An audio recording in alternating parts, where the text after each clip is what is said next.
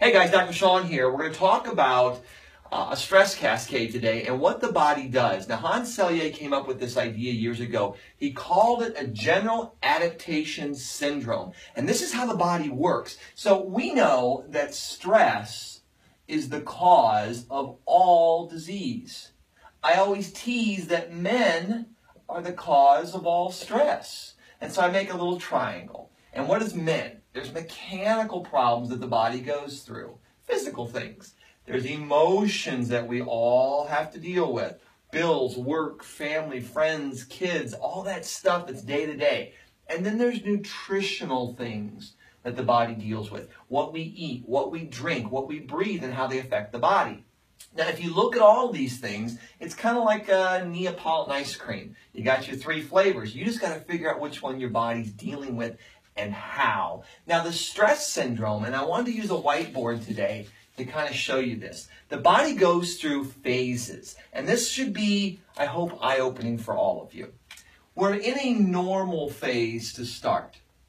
Nothing's going on. Here comes our stress. The bear walks through the door. The body then says, uh-oh, we got to react. So it sets off an alarm. Now, that alarm phase, you don't even know. It's like sitting there on your arm all day and you're sleeping and all that. Oh, that feels funny, so you shift your weight. Or you're standing there and you're like, oh, my back's a little sore, so you shift your weight. That's an alarm. Happens thousands of times a day. We don't even respond to it. But if this stress is too great and it says, hey, I'm pushing, and now I'm going to push you deeper, then the body gets into, uh-oh, I've got to put up some kind of resistance. I have to create a muscle contraction. And this is the piece. This is the key to the castle. This is where everything starts. A muscle contraction you can feel. You can touch a body and tell where it's at. Now, what's unique about this and this general adaptation syndrome is that this is the point of no return. The body decides, I got it, and I can go back, or I'm in trouble, and I'm going to fall further into the well. The next stage down is exhaustion.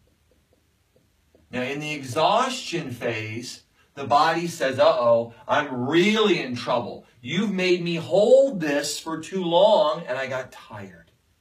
Imagine squeezing, like just hold your fist as tight as you can hold it. Now hold it for the next 4 days like that. Body wears out, so they can't do it. Now, here's what's unique about this. This is where all of your symptoms show up. Right here. Now, I'm going to draw symptoms in a unique way because this is how medicine sees you.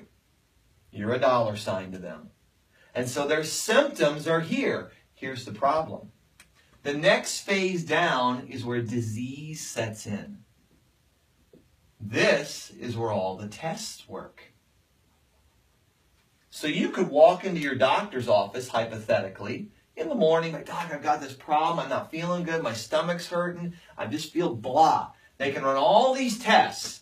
Hey, there's nothing wrong with you, sir. Go home. 6 weeks go by. You go, Doc, I'm really having trouble. They run some more tests. There's nothing wrong with you. Because you're not here yet. You're here. You're in this phase. Your body's saying, look, I'm tired, I'm run down. You've not found it.